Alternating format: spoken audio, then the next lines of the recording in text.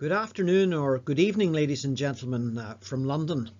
I'm very sorry not to be with you, but very grateful to be invited to speak by the organisers and by Santen. I'm going to talk about not just about the Preserflo Microshunt and its role in glaucoma surgery, but also a little bit around why there's a need for such a device and the importance of low pressures in glaucoma surgery, a subject that's very close to my heart and also I know to yours. I work with a number of companies in my various roles, not just as a surgeon but also running innovation meetings and glaucoma symposia. So I work with pharma companies and device companies, and these are listed here. It's perhaps most useful to start with the unmet need and target pressure, and I know that I'm talking today to a lot of surgeons who are specifically very experienced at trabeculectomy and glaucoma surgery, and they may feel that they know very well what the concept of target pressure is, but there is an unmet need, and while for many years a pressure level of 21 millimeters of mercury was widely regarded as satisfactory, though not by everyone at the time. Specifically, Paul Chandler and Morton Grant in 1960 famously worked out that eyes with advanced cupping required pressures below the average of the population. But whether or not you believe in the term target pressure, every treatment has a target or a desired endpoint, and we all know this. And although many people for many years have accepted 21 millimeters of mercury as satisfactory, it's obvious to all of us now that this is not the case. But where I'm going with this really is that proponents of less invasive procedures have for years argued that a low target pressure is not required.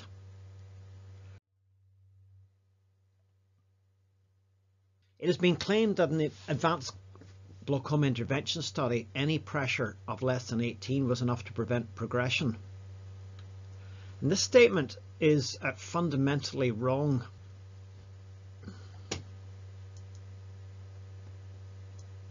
The Advanced Glaucoma Intervention Study, which now was published 22 years ago, but still is a useful reference point, even though it was a post hoc analysis that came up with the evidence that low target pressures prevented progression. This claim has come from eyes with advanced damage, a mean deviation of around 10, had no average progression in 8 years of follow-up if the pressures were consistently less than 18. So it's sometimes quoted then that you can have a pressure of 17 and you're okay. However, in that particular study, the average of those achieving consistently less than 18 was actually 12. And at 12 millimeters of mercury average, the risk of a 3 decibel mean deviation progression was actually 13%. So even at 12, the progression rate is finite. It's not nothing. It's not high. And it's worth pointing out that those with pressures in the mid-teens, it was around 30%, and at 20 millimeters of mercury, it was around 70%. So you can see there's a graded reduction in the risk of progression the lower the pressure you get to on average. So it's not a matter of just being less than 18, and I think most of us know this, but there is still the idea out there that you can get them below 18, you're fine, and this is not the case. When is this important? Well, it's much more important in this sort of individual, because if there's any progression at all, the risk of vision loss is high. The risk of progression may be low if the pressure is 10 or 11 or 9, but should any progression occur, the risk to vision is high. If the pressure is running in the mid-teens with a 30% progression rate or 20 with a 70% progression rate risk, this patient's in trouble. So we see patients for 20 years or more sometimes, and so a finite risk of 30% at 8 years is significantly more than that beyond 8 years. So we need to get lower pressures. I must point out that for practical purposes, advanced glaucoma also includes those with central or paracentral vision-threatening visual field defects. Because if these patients get a little bit worse, they may also lose central vision, like the patients with advanced visual field loss. So from my point of view, the high risk group are those whom we cannot afford to wait to see progression, because if they do progress, they're in trouble. And these are typically the types of patients who need surgery. So what is the unmet need in glaucoma today? It's really those who are progressing with central field loss or advanced visual field loss, those with less advanced disease who need cataract surgery, and those with complex secondary glaucomas or failed surgery with very high pressures.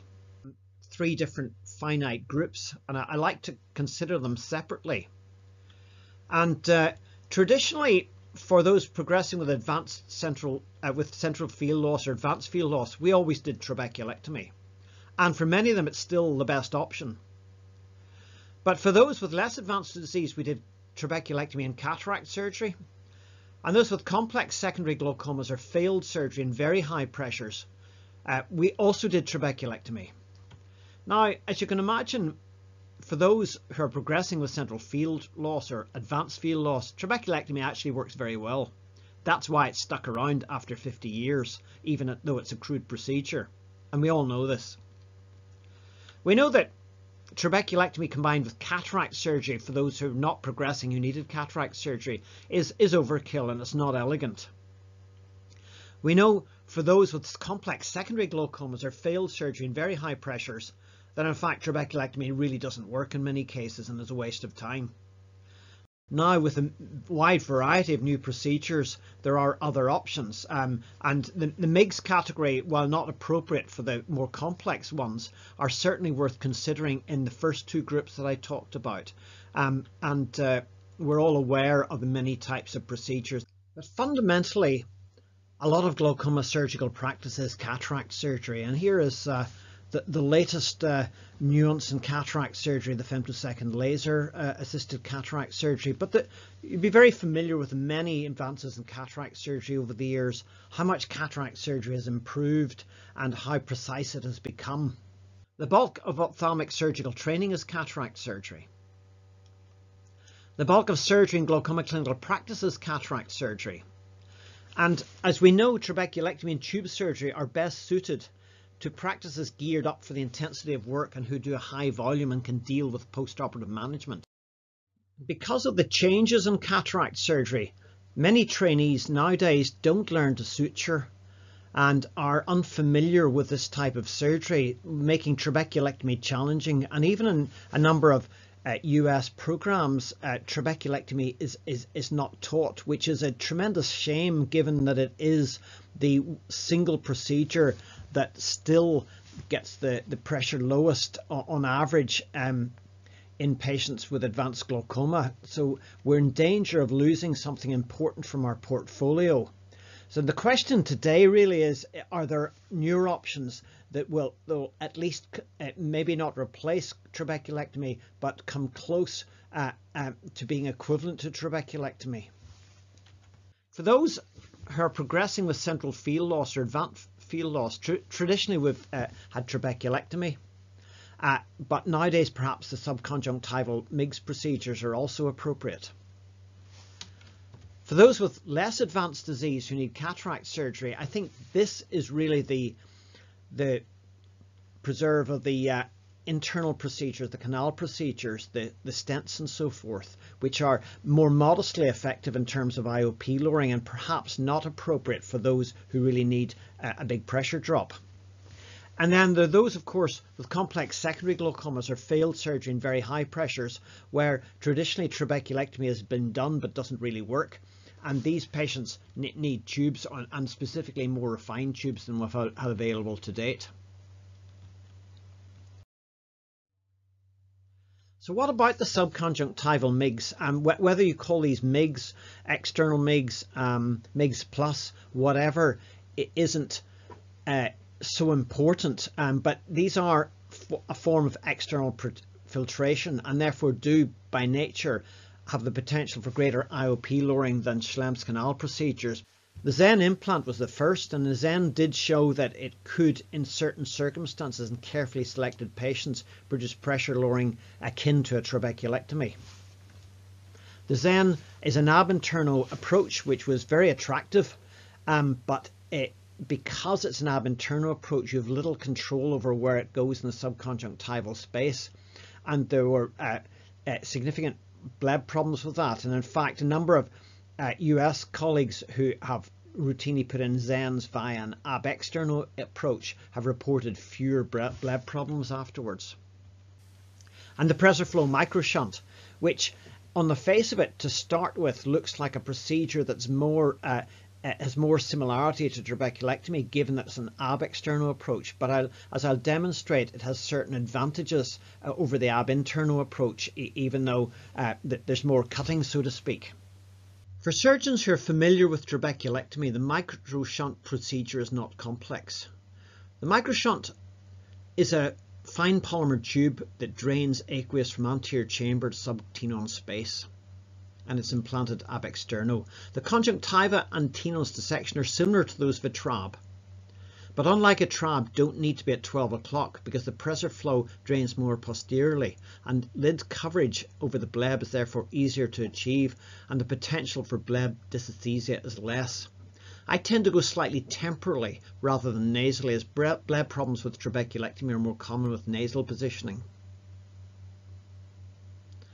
Mitomycin is essential to prevent fibrosis. Good hemostasis is essential so that blood cannot negate the effect of the mitomycin.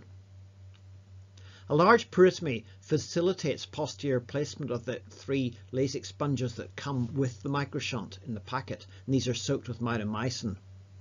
After 3 minutes, the sponges are removed and the area irrigated copiously. I typically use 0.4 to 0.5 milligrams per ml of mitomycin for 3 minutes. The large peritomy is actually quite useful and will be beneficial later when closing the tenons. Light scleral cautery is applied to the area of implantation, and the area must be dried, as you need to make a mark 3 millimeters behind the limbus, starting at the posterior part of the limbus at the back of the transition zone. The marker and the ink actually come in the packet with the microshunt, so everything is applied. You see, this one is a little more anterior. That is too far forward, and these nuances are quite important. The mark really needs to be at the posterior part of the limbus rather than the anterior.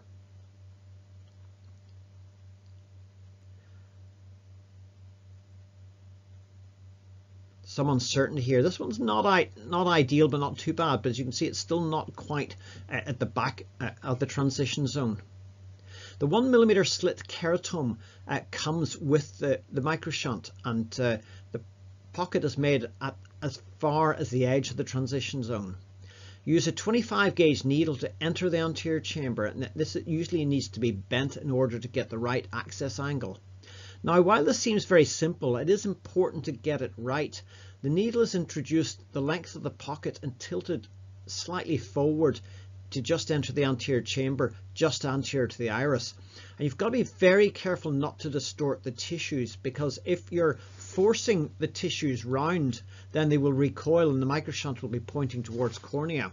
So it needs to be a very gentle, clean stab without forcing the tissue into the angle that you want, because you will not end up with a microshunt in the same angle. You then remove the microshunt from its packaging over the eye. It's easily flicked away, so be very careful. It's a very small device, and you feed it bevel up through the pocket or tunnel and into the anterior chamber. And the fins on the side of the microshunt are 1.1 millimeter apart, and those ensure that the microshunt self-retains. Nevertheless, it is important to ensure that the microshunt is correctly seated. Difficulty inserting can occur if the anterior chamber is over or underinflated. So you need to make sure that the eye is pressurized either via paracentesis or even just flushing through the tunnel. You also have to be careful that the needle entry site goes into the eye at the apex of the tunnel.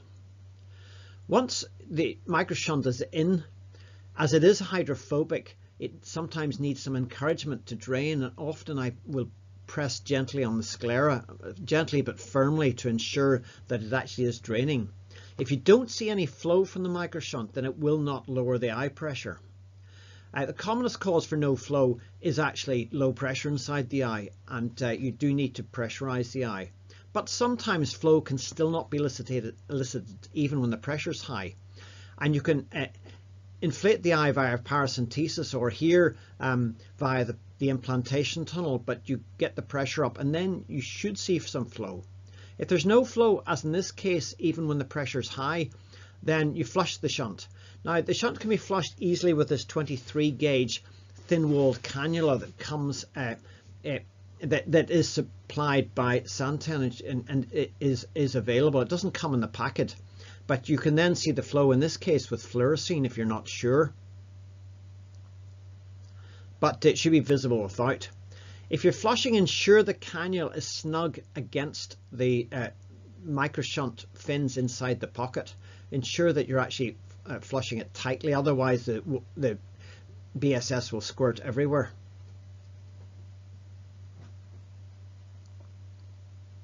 If at first you don't succeed, then do it again, because sometimes it takes 2 or 3 goes. Most of the time you'll be fine with 1 go, but sometimes you have to do more than 1. And now you can see some flow. The amount of flow you see will depend on the pressure inside the anterior chamber. If the pressure is high, the flow will seem quite brisk. If it's low, it'll be slower. If you don't have any cannula available, don't panic. You can use a regular 21 gauge. It's not ideal, and you can get some flow coming around the outside of the tube with it, but it can be used if you're stuck, and it's better to get the shunt working than not get it working. When you're closing, it's very important to take care not to block the microshunt with tenons. A large peritomy helps, as the position of tenons relative to the microshunt can be visualized more easily. So when you put in, you've got to pull the tenons up with the conjunctiva or suture the tenons separately, but you do need to take care of the tenons. Here I'm bringing the tenons up because it's loose, and you pull it snugly to the limbus, or alternatively recess the tenons, but either way look after the tenons. 8 days after surgery, the bleb is still red but diffuse and the pressure is good. You can see these are quite posterior blebs. These are probably the most contact lens friendly blebs I've ever seen. That's 5 months later.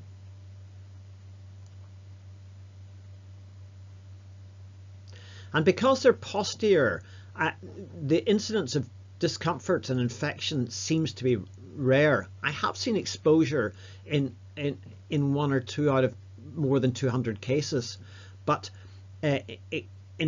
infection I have not seen, and discomfort is rare, unlike trabeculectomy where blebs close to the limbus can cause significant discomfort.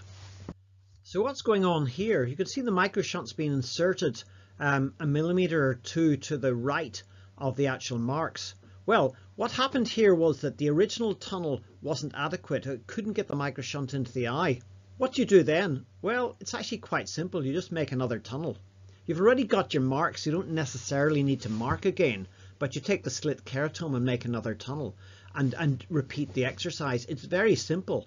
You can even do 3 or 4. It's not ideal, but if you do have these problems, it's not the end of the world. It's a very easy fix. And in this case, you can see the microshunt just went straight into the second tunnel without a problem, whereas it kept getting stuck in the first. Perhaps the needle entry site was a little anterior to the apex of the pocket, or something like that. Overall, there are a few important, simple procedural tips that are useful. Slightly large peritomy. Mark from the posterior part of the corneoscleral transition zone. Don't distort the tissues when you're entering the eye. Be very careful. Fit the microshunt snugly, and ensure that you bring tenons forward and it's not occluding the microshunt when you're closing up. If you can master these simple techniques, it's not a difficult procedure, especially for experienced surgeons, but there are some important nuances, and the trainers with all of the new devices tend to be very, very aware of the common mistakes. And I think when we're learning, as experienced surgeons, when we're learning these techniques, it's important to pay attention to what the trainers say, because they really see all the common mistakes. Here's a case where I would not have done a microshunt. This is a 57-year-old white American male diagnosed with primary open-angle glaucoma in 2009, had LASIK in 2006, was referred to me in February 2014 with pressures of 16 in the right, 13 in the left at 11 in the morning on COSOP preservative free. Originally myopic, I'm not sure how much, but with thin corneas, as you can see, 464 right, 454 left. And these were his visual fields in 2014. He did actually have quite significant glaucoma, as you can see, worse in the right than on the left. And you can see from here that his visual field in 2018 was significantly worse in both eyes. He developed an inferior arcuate scotoma in the left, and the upper hemifield defect in the right had become almost complete.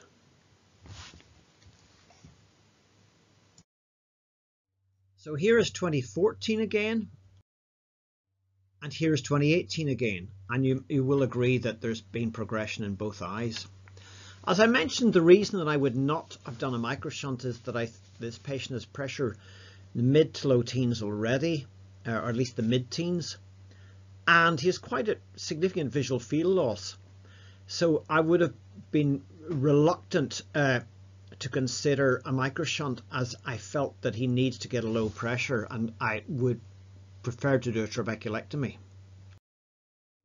Just to remind you, he's a 57-year-old white American male, and his referral pressure is 16 in the right, 13 in the left, but he does have thin corneas, and he's clearly progressing in 2018 with pressures of 15 in the right and 13 in the left, and he's now on 4 drugs. He was only on COSOP to start with.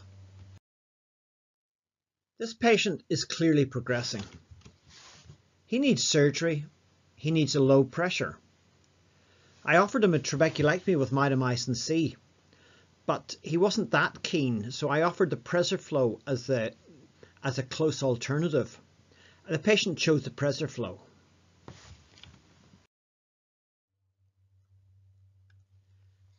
He underwent left insertion with 0.4 milligrams per mil of mitomycin for 2 minutes in July 2018.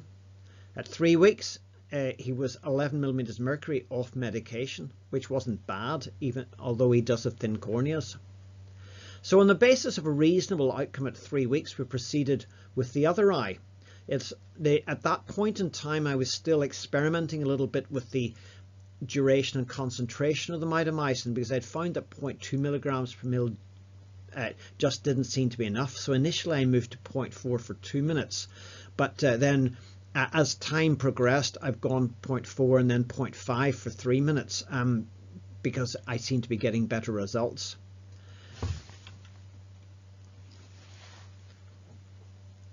By the 28th of August, 4 weeks later, he was 10 millimeters mercury in both eyes off medication.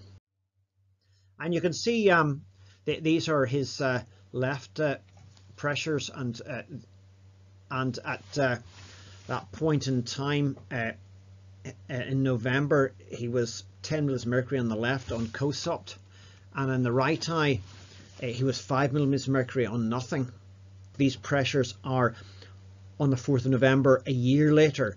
So the left is 488 days after surgery and the right is 460 days after surgery. So basically 15 months later, this patient has got single digit pressures in the right with no medication and pressure of 10 in the left. And you can see up above the graphs of the blue line is the starting pressure, the green line is the pressure during each follow-up, the black line starting medications, the orange line is the medications at each follow-up, and you can see how well the right eye is doing. The left is still doing well compared with the starting level. He's on 2 fewer medication and he's got a 30% pressure drop. What about the fields? Well, these were the fields preoperatively, And these were the fields 15 months later at that last follow-up that I alluded to. You can see that there's been no change, albeit that's a short period of time, and you wouldn't expect any change in that time perhaps, and time will tell. This may not be low enough in the left eye. This is the eye on the COSOP with a pressure of 10, but I don't think anyone would disagree that a pressure of 5 on no medication for this eye is not unreasonable. So he had a completely uneventful post-operative course with no intervention in either eye, other than the addition of topical medication on the left. Excellent diffuse bleb morphology, no post-operative morbidity, no dysesthesia, but it's too early to say if the fields are truly stable or not. And he does have thin cornea, so the true eye pressures are higher than the measured levels, and we will need to watch carefully. What efficacy data do we have? Now, this is a press release of the microshunt versus trabeculectomy pivotal trial. Santen are the only company to have done a prospective randomized clinical trial of a MIGS device versus trabeculectomy. In this study at 1 year, the pressures dropped from a starting level of 21 milliliters mercury in both trabeculectomy and in focus arms to 14 milliliters mercury in the microshunt arm versus 11 in the trabeculectomy arm. So yes, the trabeculectomy does get lower pressures, but the microshunt does also get significantly lower pressures than the starting levels, and they are below the mid-teens. So the average pressure with a microshunt, you can expect it to be around 14 milliliters mercury at a year, which I think is quite an impressive drop from a starting pressure in the low 20s, from an average of 3 medications at the start to 0.6 at 1 year. Although there is a slightly better pressure result in the trabeculectomy, the medication levels are very similar between the two groups at 1 year.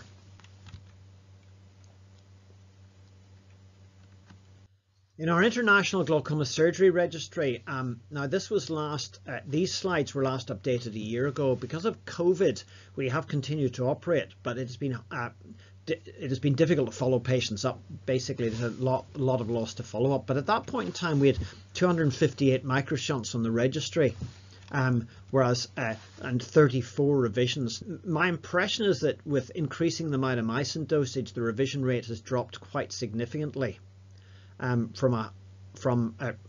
To around 10%, and bearing in mind I do not needle post-operatively unless there's a clear indication for needling. So I rarely needle, I tend to revise.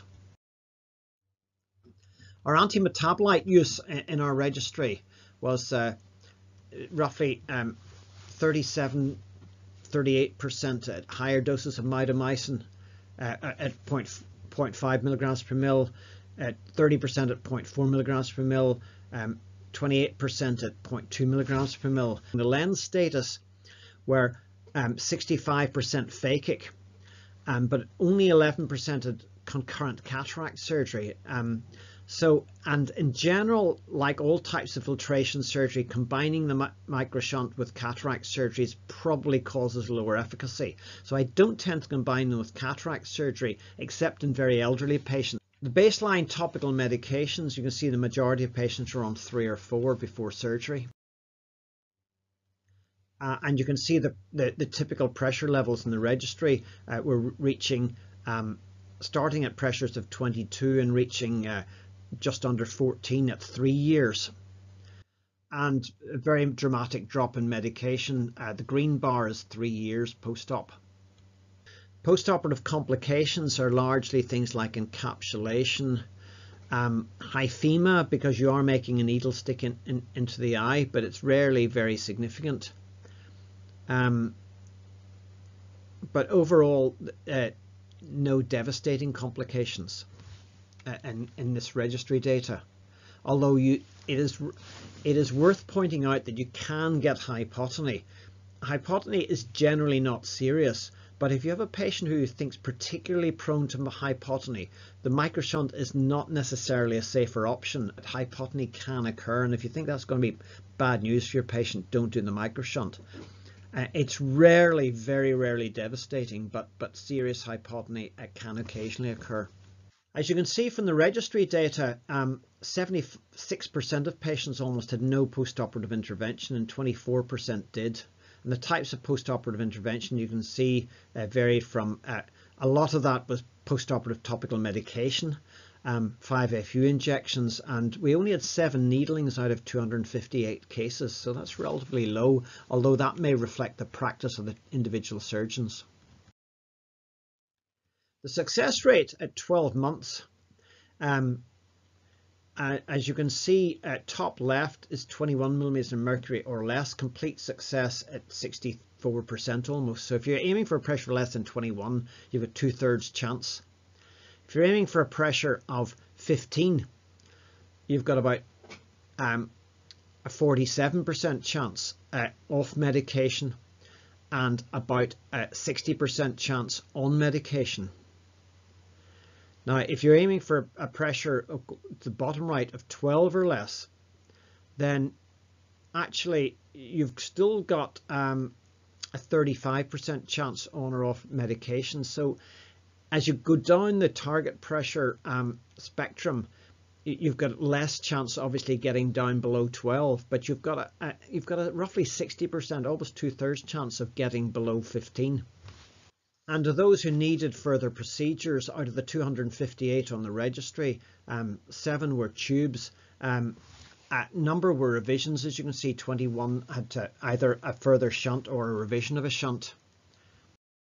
Those who had lower doses of mitomycin did a little less well at 12 months than those who had higher doses of mitomycin. And the top left is 21 millimeters of mercury or less, low doses of mitomycin. Top right is high dose for the same target pressure. Down below is 18 millimeters of mercury, low dose to the left, high dose to the right. And again here, and particularly if you get down to 15 millimeters of mercury or less, these are the lower target pressure ones here. If you've got a higher dose of mitomycin, you've got over 70% chance of getting a pressure below 15. So you can see if you're aiming for 15 or less with the higher doses of mitomycin, you've got 70% chance of achieving that, which is pretty good. Although in the lower doses, it's not quite so good. And if you need a very low target pressure, 12 or less, you're still aiming for roughly 36% chance of getting there with the microshunt and high dose of mitomycin. And overall, you can see the higher doses had a mean pressure out at 3 years of less than 12 on average on or off medication. And the lower doses, it was apart from the one at 4 years, which was 17, which I think was only one patient. The green bar is closer to 14. And topical medications, there actually wasn't much difference, but they were slightly higher. Again, at 3 years, 0.67, and the low doses of mito, 0.25, and the higher doses of mito. Ignore the 1 and 3 medications at 4 years in the bottom graph. So Preserflo Microshunt efficacy approaches that of a trabeculectomy. It's not quite as low, but it approaches that. And it is the first MIGS type procedure to do that consistently without requiring a lot of postoperative manipulation. Bleb morphology is one of the big advantages of the microshunt. You can see these very diffuse posterior blebs. You can just about see the microshunt on retroillumination.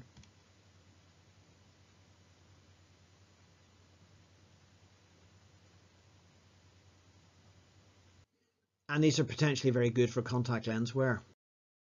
So that's it, ladies and gentlemen. Most of those videos can be seen on some of my channels. Thank you very much for your attention. I believe we have some time for question.